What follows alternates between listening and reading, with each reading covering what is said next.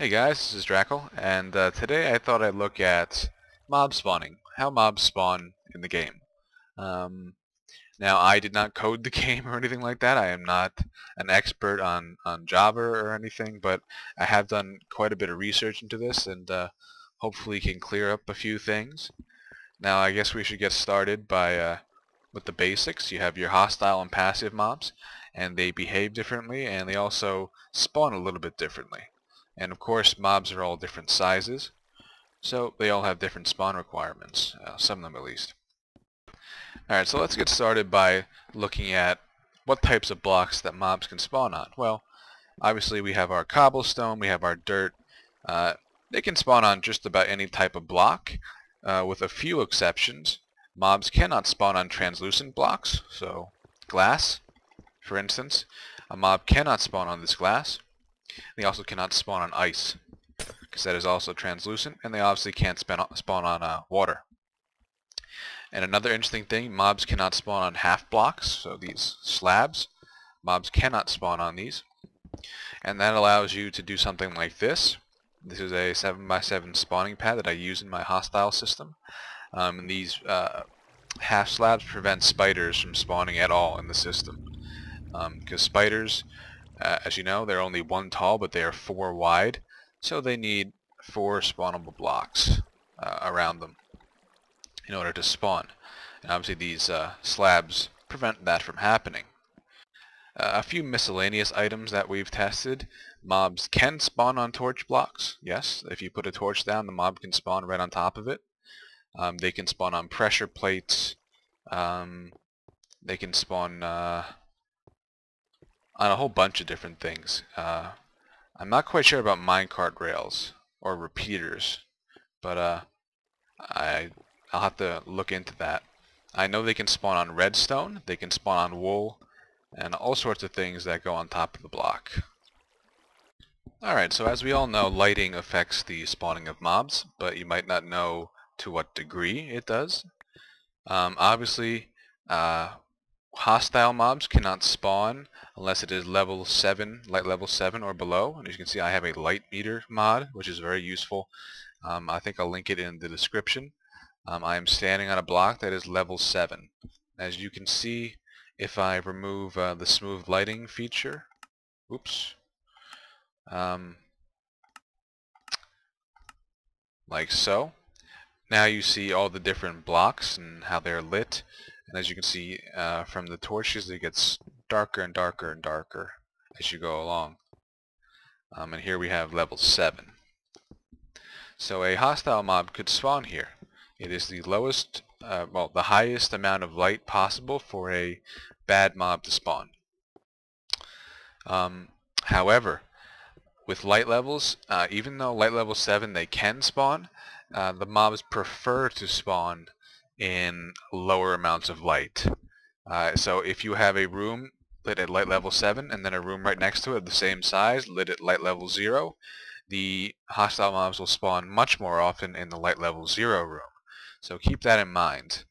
That's why you have to have your dark rooms and your traps as dark as possible. 0, or I guess you can't get better than 0, but you definitely don't want to be above 0 if you can help it. No torches. If you use lava blades, cover them up. That kind of stuff. Now, the kind of the opposite is true for passive mobs. You know, the farm animals and whatnot. From what I can tell from my testing, the farm animals, I know they will spawn in darkness or in light. They'll spawn in either one. However, they prefer to spawn in lighter areas. From what I can tell, 8 or above, light level 8 or above.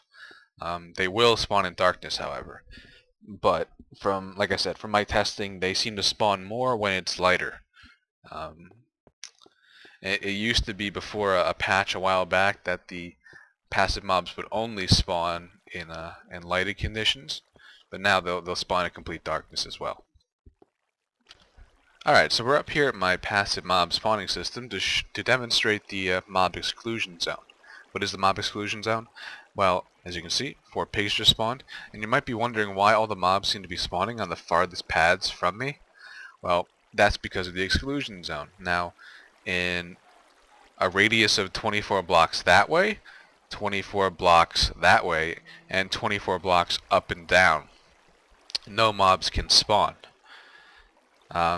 It prevents, like a creeper from spawning right next to you and blowing you up, basically.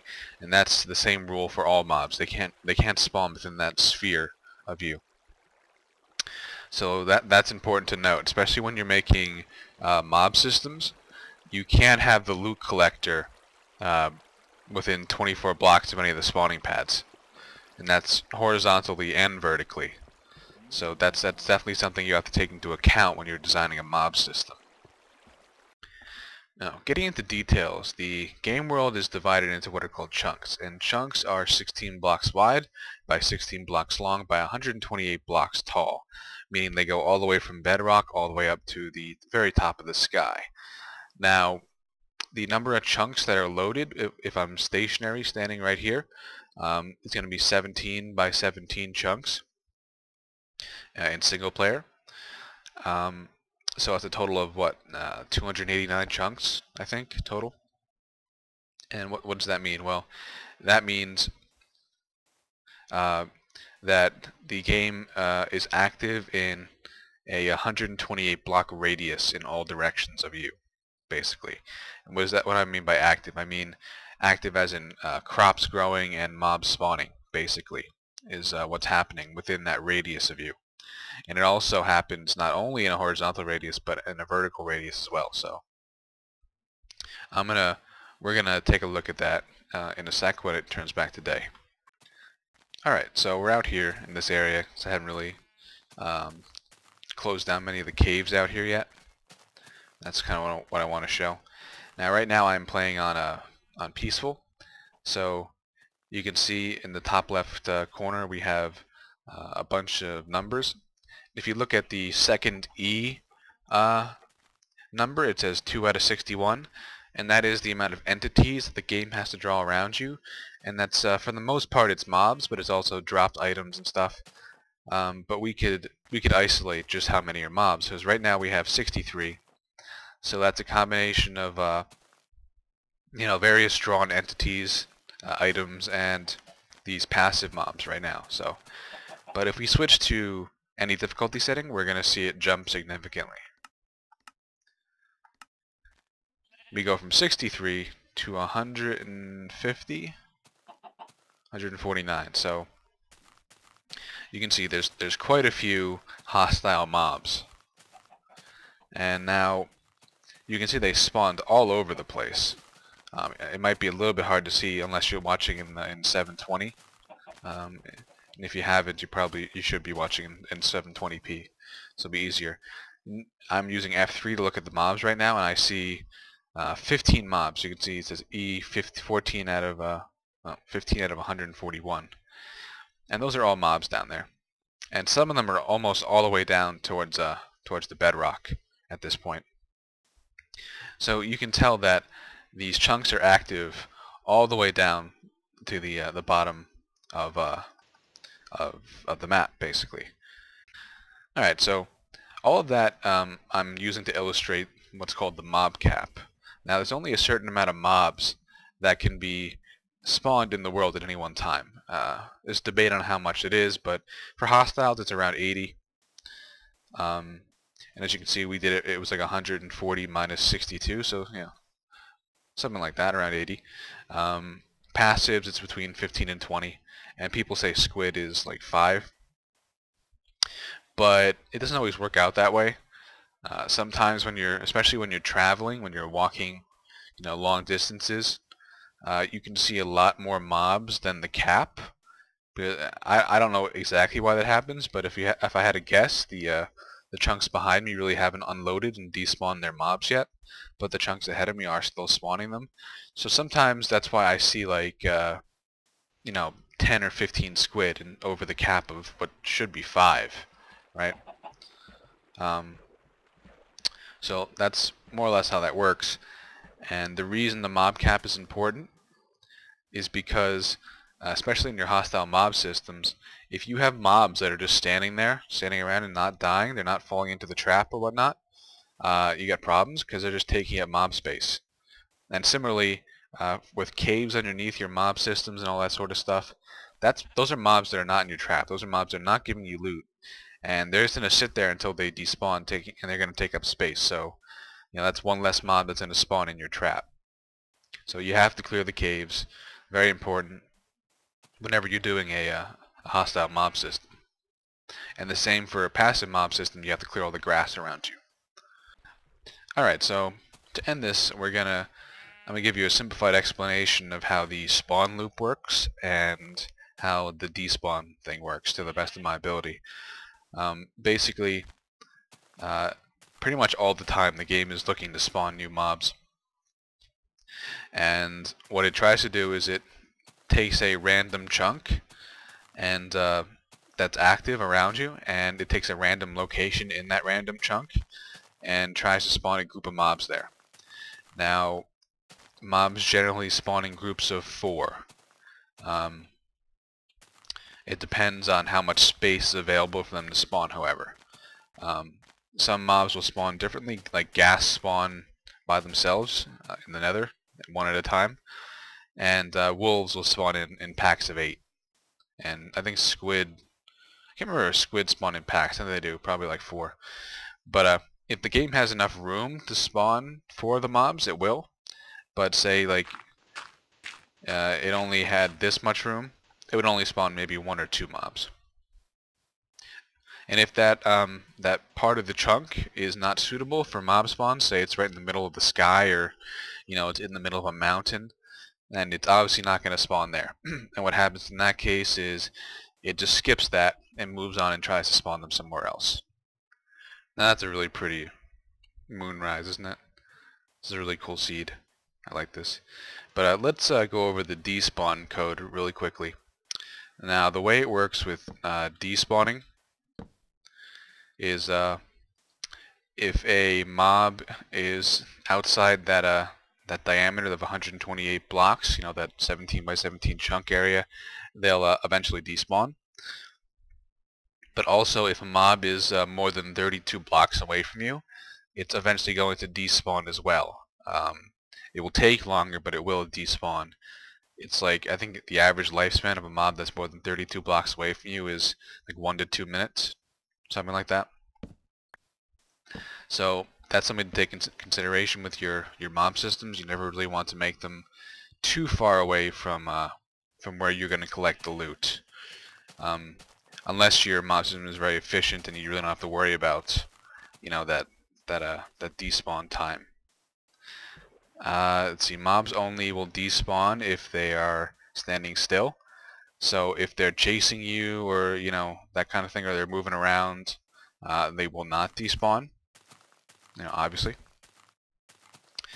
And yeah, so I think that's about it for this whole for how the mobs spawn. I mean, it's a simplified explanation, but if you want more detail, check out the wiki. They actually have excerpts from the code itself, the algorithms at least. So, a couple things. You never want your loot collector to be less than 24 blocks away from where your mobs spawn in your systems. That's why my platform's at least 25 blocks above. You don't want it to be more than 32 blocks away if you can help it. Let's see, a couple of the notes with your spawning pads. You don't want to make them too small. A lot of people have been talking about like 4x4 or even 2x2 spawning pads. I mean, if your pads are this small, there's no way in hell the system is going to be able to spawn a group of mobs on a pad this tiny. No way. My 7x7s tend to spawn groups of 3 or 4, so that seems to work out nicely. If I recall, it's a 41 by 41 square around a center point, where the game will try to will try to spawn mobs, a group of mobs, and it's completely random. So, but the bigger the pad is, the more chance you're going to get a group. But at the same time, the bigger the pad is, the longer it takes them to fall off into your delivery system. So, yeah, there's a fine balance in there somewhere. Now, I forget if I mentioned it or not, but you don't want your spawning pads to be more than 32 blocks away if you can help it, because of the despawn thing. And with my mob tower, these are all in the same chunks, obviously. It just takes advantage of the vertical space. Obviously some of the higher platforms are more than 32 blocks away, so those mobs would despawn after a while, but they generally fall down and die before they despawn. Because remember, they only despawn if they're not moving, and if they're being pushed by water or whatever, they're falling, they can't despawn, so that seems to work just fine. I think that's all I wanted to cover. I'm sure I've forgotten things. I'm sure I've gotten things wrong. But leave some comments or send me some messages if you have individual questions, because I mean this subject is very complex and I can't really answer all of it in one video. But I wanted to get this out today, so this is a rather rushed attempt at doing this. I want to get it out today because I'm not quite sure if I'm going to have power for the next few days, because Hurricane Irene is about to kick my ass up here. So I hopefully will see you guys tomorrow. If not, then I'll probably see you early in the week with some more videos. So, it's Drackle signing off.